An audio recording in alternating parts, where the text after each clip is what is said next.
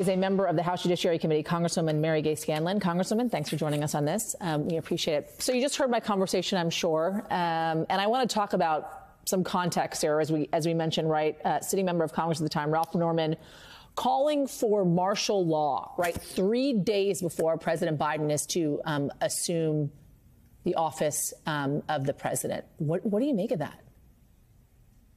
I mean, it's obscene. And you talk about there being the possibility of unprecedented referrals for prosecution of insurrection, et cetera. It's unprecedented that we're in a situation where the sitting president, sitting members of Congress are participating in that kind of an activity. And martial law, by the way, not even spelling it correctly, that gives you some kind of insight into how conversant with the actual facts some of these folks were. Yeah, it's interesting. As I saw that, I recognized that it was not spelled correctly. But then I said, you know, I misspell things on text messages all the time, so I'm gonna leave that one alone. What can be done about it, though? Well, I think we've already seen what should be done about it, which is a high-level national investigation. The hope was to have it be a bipartisan commission outside of Congress, but that was shot down by the president's allies. So we do have a bipartisan House committee that has dug into this issue, has followed every lead, has taken thousands of depositions, reviewed tens of thousands of text messages, all the evidence they could get their hands on. Of course, some of it's been denied them by the president's closest allies. But they've done a high-level investigation. They've uncovered what happened, and they're going to present the nation with their final conclusions. But I think they've already done a really great job of pulling together the threads, because there was a lot that happened in plain view, in public view. Yeah. But putting it together so we understand why it was happening has been really important. So my follow-up here is, what recommendations do you want to see? What are you expecting to hear and to read in this final report? And what position do you see the Department of Justice in right about now? Because they're damned, as I talked to Joyce Vance in the last hour, damned if they do, damned if they don't when it comes to criminal charges against a former president of the United States. Sure. Well, first and foremost, the purpose of the committee was to provide legislative recommendations, and I understand they're going to have a number of them, including reforms to the Electoral Count Act, which I'm hoping will push through before the end of the year. Obviously, they have the ability to make referrals, criminal referrals, referrals for ethics violations, referrals for those lawyers who breached their professional responsibilities. But what we've seen, again, time and again with this committee is they put together the evidence, they marshal the evidence, if you will, to see whether it fits within criminal categories or not. And we have some really, really brilliant and careful lawyers on that committee. I mean, Adam Schiff and Zoe Lofgren, they're not going to go out on a limb here. They're not going to refer criminal charges unless there's rock solid evidence for it. And it may help the Justice Department put together some pieces that maybe they haven't pursued in the same kind of way. Congresswoman, while I have you, I do want to talk about the Judiciary Committee holding this hearing on combating violence, gun violence, I should say, this week.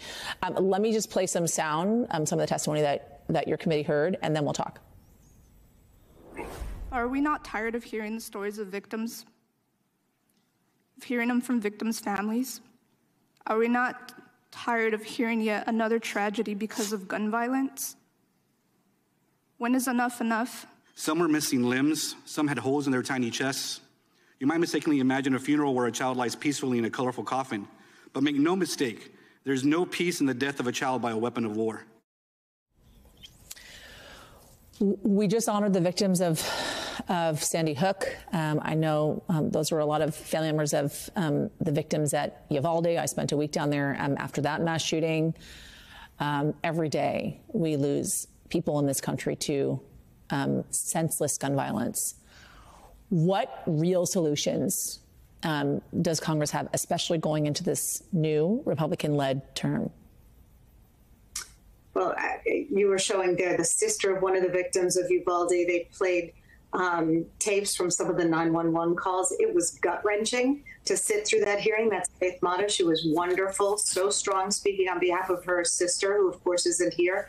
We lost 3,600 children to guns last year. First time in our history that more children died from guns than any other cause, car accidents, anything else. So we really have to do something. We're past the time when we should be doing something. Thursday's hearing was about finding bipartisan solutions to gun violence. And it gives you an unfortunate preview of what we're going to be facing with the new Congress when the two witnesses called by the minority, one was someone who said that all of gun violence is the fault of children in fatherless homes. And the second one was basically the NRA's favorite statistician whose methodologies and conclusions have been debunked time after time for the last several decades. So it does not appear that we have serious interest in the other side in pursuing actual solutions to gun violence. In my part of the hearing, I tried to highlight the fact that, you know, when Republicans say, well, we have to enforce the laws that are on the books, great. We have good laws respecting who should be able to buy a gun and under what circumstances it could be sold to them. We only have 2,600 employees in the Bureau of Alcohol, Tobacco, and Firearms. They can't inspect the gun shops the way they're supposed to. They can't stop the violations. And we know from a study that was done in Pennsylvania just this past year that 90% of the crime guns come from 50% of the shops. I mean, there are shops that are just violating the law wholesale. If we could just crack down on that, we could put a dent in this. Well, I mean, and you see the most recent mass shootings across this country, many of them had violations to red flag laws, right? Instances in which these shooters could have been stopped had there been the institution of these red flag laws, and they weren't. They were not carried out, and subsequently people lost their lives because of it.